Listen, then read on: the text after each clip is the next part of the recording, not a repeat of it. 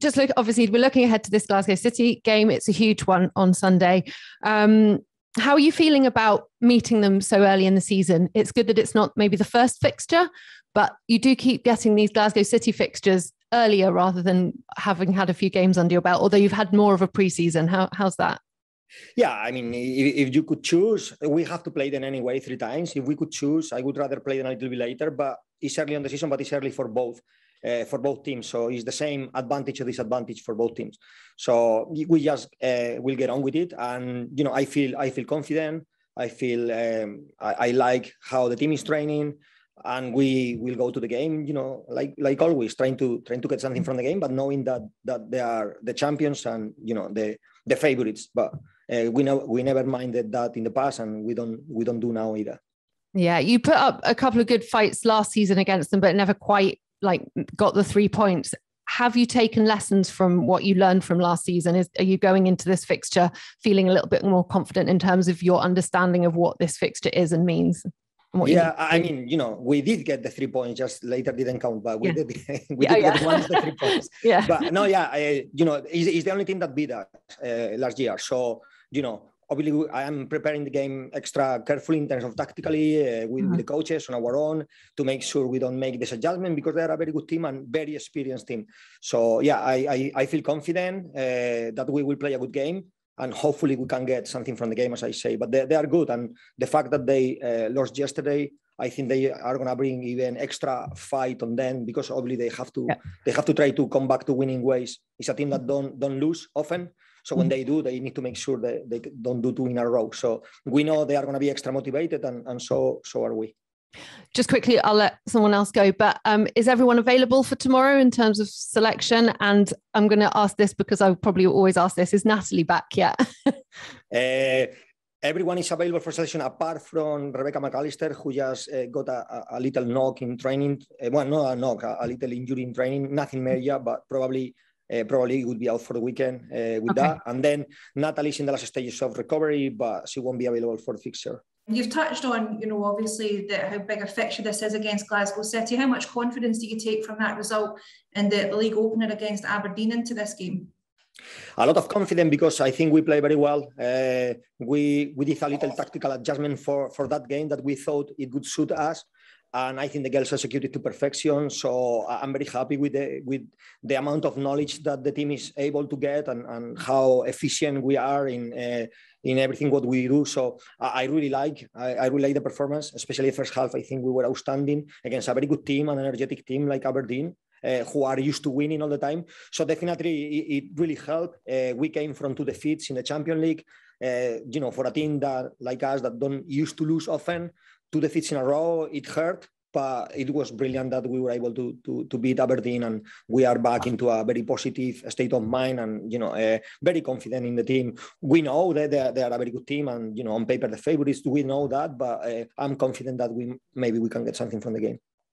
And is the aim to keep that pressure on Glasgow City, assuming we see the same dominance we've seen from them previously, in terms of laying a marker down this weekend? How much is that in your thoughts? For me, really, the only thing I care is about the 3 points. If we can get the 3 points, you know, whatever, it's early stages. Whatever the results is not going to have a massive impact in the final position on the table in the league. So, but for me, it's about the 3 points. We treat the game as a cup final. Everyone is preparing like a cup final. You can see the hunger of the girls in training, because they are fighting for a spot. And yeah, we treat it about 3 points. But of course, you know, if they do lose, you know, it's 2 defeats in a row. So maybe psychologically that's something that could hurt them, but that's for them to worry about. For me, so I'll try to get our 2nd win in a row in the league, and we will try to fight to get it, despite we know, as I say 20 times, that it's very difficult. And you've added some real quality to the squad in the summer as well. 7 new signings. We've seen a host of them. I think 4 made their league debut at the weekend. How much of a statement of intent is that in terms of the squad that you're building here? Yeah, obviously we do a lot of scouting. We do a psychological profile of the players, not only obviously based on talent, but based on the ability to play the way we want them to play, the bravery that we need in players. So we did a lot of work of the scenes to try to bring the best players. And I think you saw last week everyone who got the debut, they were outstanding, and some of the girls that didn't have the opportunity to start yet for us as well, they are training very well. So they are making my job very, very difficult in terms of team selection, but that's always a good problem to have. But I think, adaptation in this team is very easy because the girls are lovely. It's a very, very good group. It's a family, and we are very welcoming. And, I think I'm very happy with the players that stay and help me to establish this ethos and the team values, and with the new players, how quick they settle, and you can see it there in the performances. Enjoyed the game at the weekend. Even our own goals are pretty special to watch. I enjoy it as well, most of the time, apart from when we concede. What I was wondering is, what I noticed about that game is that it was quite a decent crowd that Aberdeen had, backing them, great atmosphere. That's maybe something that the team has been lacking at the Celtic home games. And now we're moving over to the Pennycar Stadium on Sunday. What message would you give to the Celtic support to come along and watch two Champions League sides fight it out for a place at the top of the SWPL? Yeah, I would encourage every single, not only Celtic fan, but every single women football fan in Scotland to come to watch the last season best two teams in the country fighting against each other. In the first opportunity we got of this season. And yeah, as you say, last week I think was fantastic to see the atmosphere. It wasn't so friendly because they were obviously mainly Aberdeen supporters. But we would love to see obviously a very big home crowd. I still remember the first time we played City when I was here, and the crowd was amazing, and we managed to score this winner in the last minute. And it's an experience that I still remember every single day. So hopefully we can repeat something like that, and hopefully with the same result. But yeah, would be great for us. We do everything. It's about our fans, and we want to feel their support, and we want to see them there.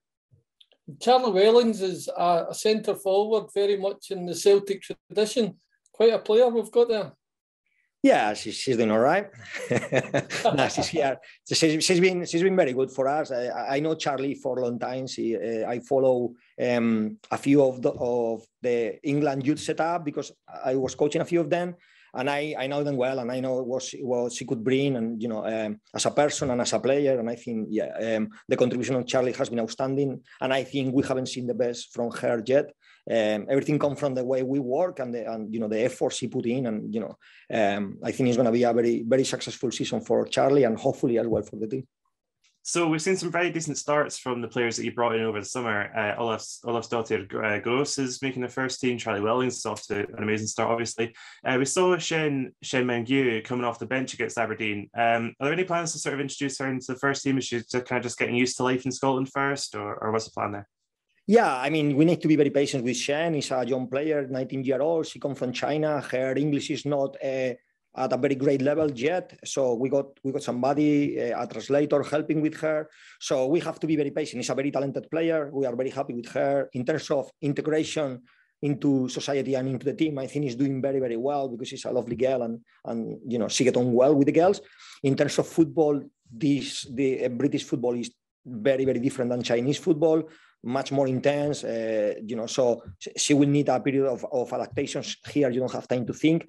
And she also get, when we do meetings, it's easy because you got a translator, but live feedback in training is more difficult because we don't have time to stop and explain everything. So, we are going to be extra patient, but it's a player that we definitely have 100% faith on her. I think she's going to be a terrific player for Celtic, and I think she's going to have a fantastic career. So, we will go day by day and see when she's going to be able to start and to help. But so far, she's doing fantastic for considering the situation.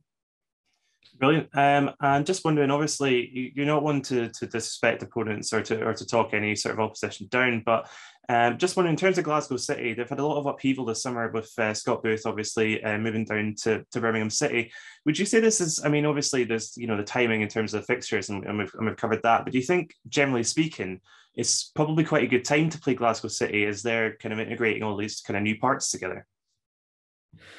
I have to say that it's never a good time to play Glasgow City. It's a very tough team. I think, that's the first game they lose since last year. And they are not only winning, but they are winning very convincingly. They won both games in the Champions League, which we were there. It's not easy, although, of course, the champion pathway is so much easier, but still, there are teams that has been champions in their countries. For me, I definitely wouldn't play Glasgow City down at all. I think they are as strong as last year or stronger.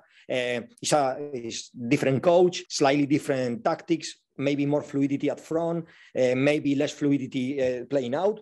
But, I think they got a good coach. They are well drilled. They are very, very dangerous. And, we will have to treat them like the favorites because they are. So, yeah, not good time, but, we have to play them, and we are very, very excited and confident as well. Cool. Just a very, very quick yes or no, if I've got time. You played Aberdeen, who have co-managers. Could you ever do that? Co-managers? Yeah. Yeah. If you bring here Pochettino, I will be happy with that. Sounds okay. Thank you very much. No problem.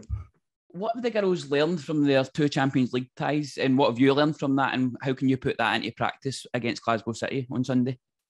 We learned, especially the first game against Levante, tactically, I personally learned a lot. They were brilliant. They managed their spaces very, very good. The timing was excellent. Very, very strong team, apart from obviously the technical ability. So that in terms of tactics, we learned a lot because we never compete before against a team of that level, that good.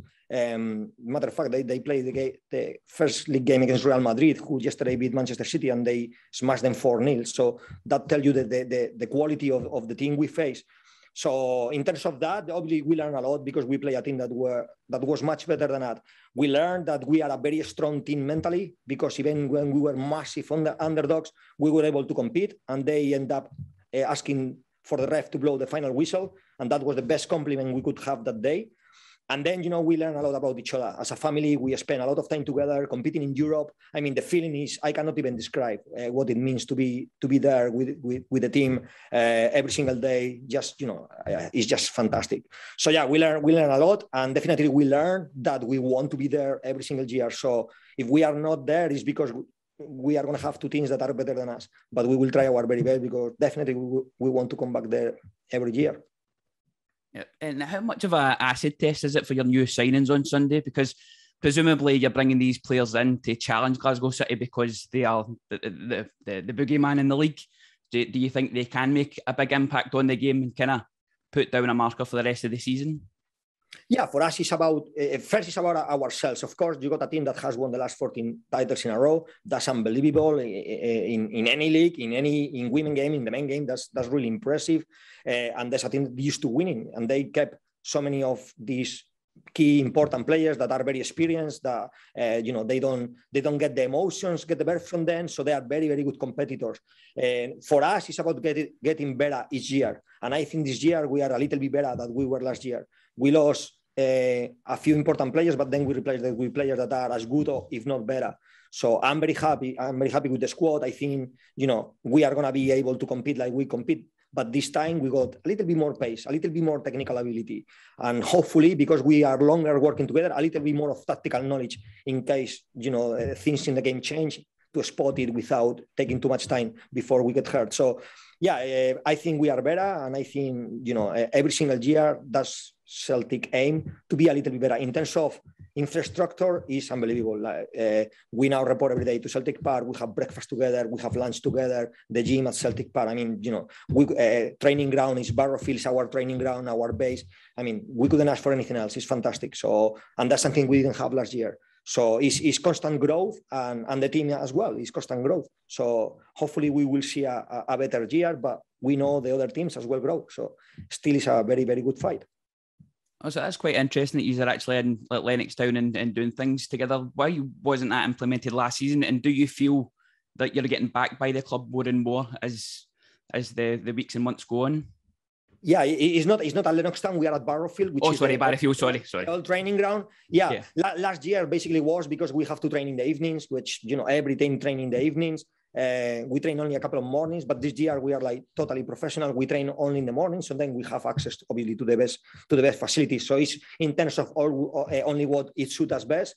And yeah, responding to your question, the club is determined to make the women's side every year better and better, and every year they are doing a further effort, which we are delighted about. So in a sustainable way. So we make sure this program is going to be lasting forever and it's going to be successful and a little bit growth each year. So in that terms, we are delighted with the efforts that the club is doing, especially after a pandemic, which is so hard for every club. And we have seen amazing growth in terms of infrastructure and resources. Fran, were you at Broadwood yesterday? No, I watched it in TV, but I watched it and I was making notes during the game. So yeah, I watched the game with detail and then I rewatched it back after. So you can ask me something about the game if you want. I remember. It was very, very hot in the stadium, as you'll be aware. I think it was the hottest day in September in Scotland this century. Yeah, nothing wrong with that. I absolutely love that type of temperature. We all do, but it must have taken a lot out of the Glasgow City players. Do you feel that's to your advantage on Sunday? I think it won't have massive impact in the first half. It could be maybe in the second half. If we are good in the first half, it could be, especially if the result is to our favor. I think that game, the way it went ahead, and then finally they lose the game. I think mentally that was tough, especially because the financial rewards that were on stake, it was a massive game.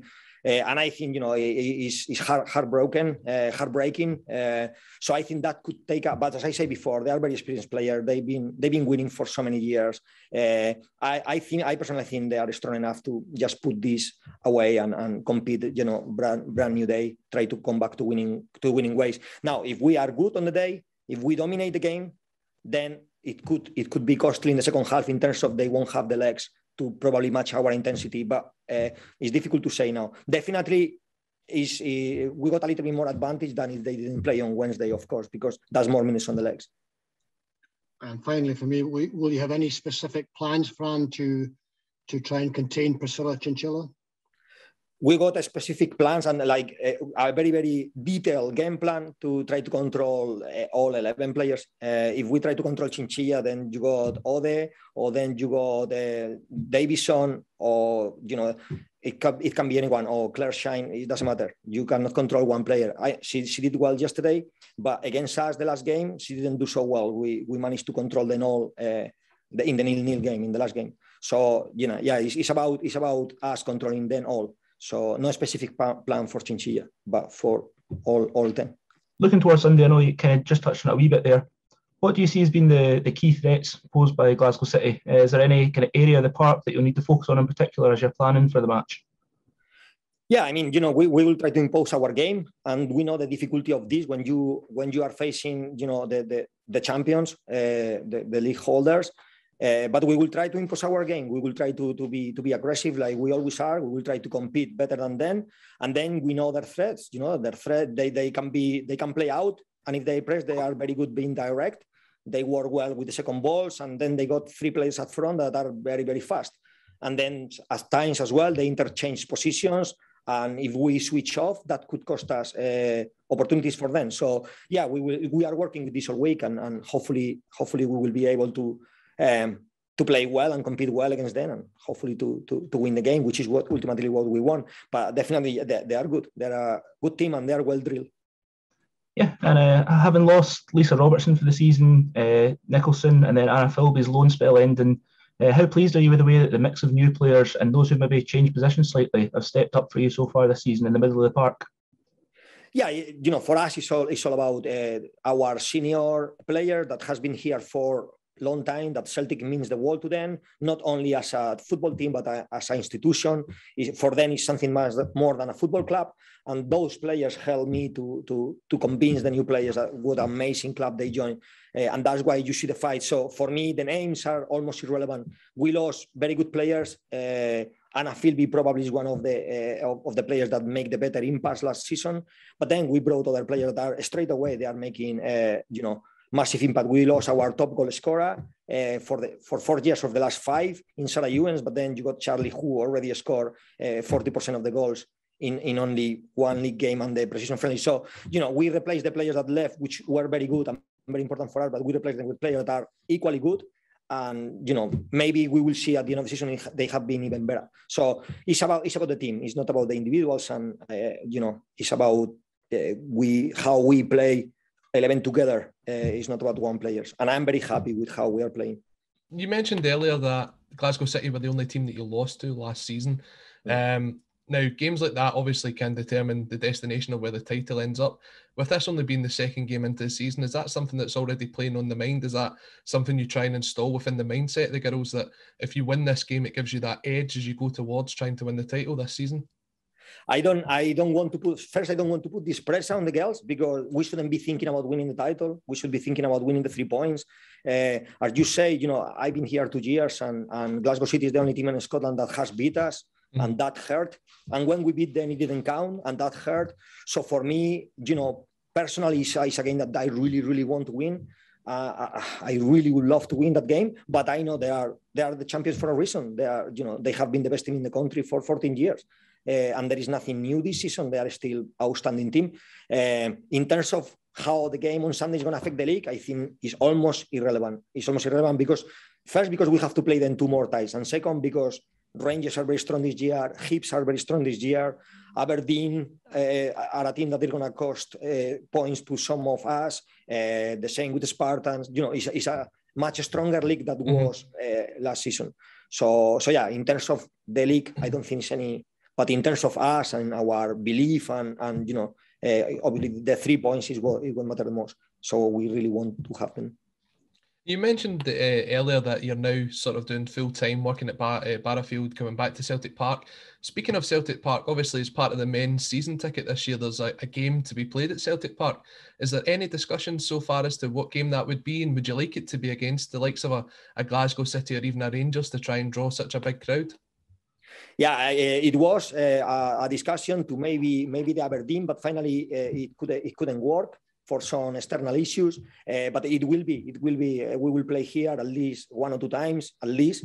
The fixture for me, that's for the club and marketing people to see what's the best fixture, because the aim of that fixture is to have as many fans as possible, to try to get the stadium as full as possible, and for everyone who come to have an amazing day. So that's for people who understand this better than us. For us, if we could play here every week, every game at home, then we would. So, if we can play 1 or 2 games, we are absolutely delighted, because the experience we had when we played here was unreal. But we were missing the most important thing, which were our fans weren't here.